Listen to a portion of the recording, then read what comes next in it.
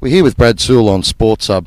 Brad, how important is it for the Hawks to get down here for these community camps down here in Tassie? I think we see the reaction from the kids and the community support we've received not only this year but years gone by. It's really important not only for Tassie but I think the footy club as well. Yeah. We certainly enjoy getting down here. What's your feeling on the quality of footballers down here in the Island State? Yeah, it's not bad. I mean, we've got probably one of the better guys come out, Grant Birchall. He's unlucky not to have been an All-Australian defender last year and obviously a premiership player as well. So there's certainly plenty of gems down here, and we've seen here today that at the they call it the combine these days, training combine. There's certainly some talent out here. Yeah, absolutely, mate. Just on that then, what would be your view then? I know you guys play down here in Tassie at 4 games in Launceston. Yeah. We've got North Melbourne now playing over at Bell Reef. What would be your feeling on a Tassie side in the AFL? Yeah, I think for Tassie, more footy the better. So if that means continuing to lobby for your own side down here, or as long as we can ensure we're playing good footy down here and supporting the community. And we've seen the inclusion of the Kangaroos this year as well. It's a total of 6 sort of AFL games. That's almost as many as what you get with your own AFL side. So I think we'll continue to enjoy playing football down here and certainly keep supporting the community as much as we can. Excellent. Mate, you lost. You won the flag in 2008. Then you had a bit of a down year in 2009. How disappointing was that from a personal perspective and as a team, as a whole? Yeah, I think almost from a club perspective, it's bitterly disappointing. Obviously, coming from the highs that we had in 2008 and then falling away the way we did in 2009 for a varying number of reasons. Very disappointing from personally, but more so from a club perspective, I think.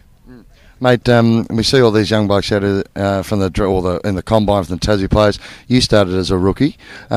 Just explain to our watchers and listeners out there, how hard is it to come through the ranks as a rookie? Especially you've done it tough. Yeah. So how hard is it? Just give them a bit of an idea. Yeah, to be honest, it's not that different from any first year players just been drafted, but I guess as a rookie you're sort of living a little bit tighter, if you like, financially, but you don't have the security of that second year contract. The rookies at the moment aren't afford that luxury, so I think you appreciate things a lot more, having to work a bit harder for it as well, and making sure that you're doing everything you possibly can to make a career out of it. Yep, excellent.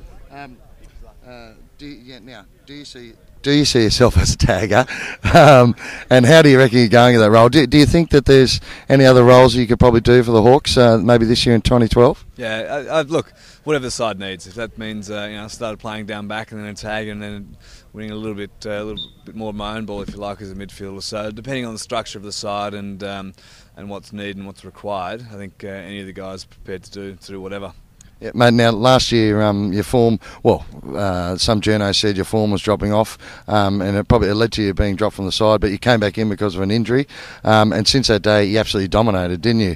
What was going through your mind when that was happening? Did you have any doubts at all?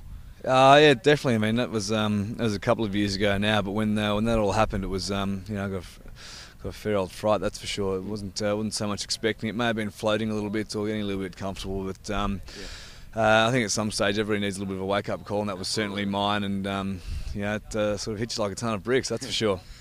Now, mate, the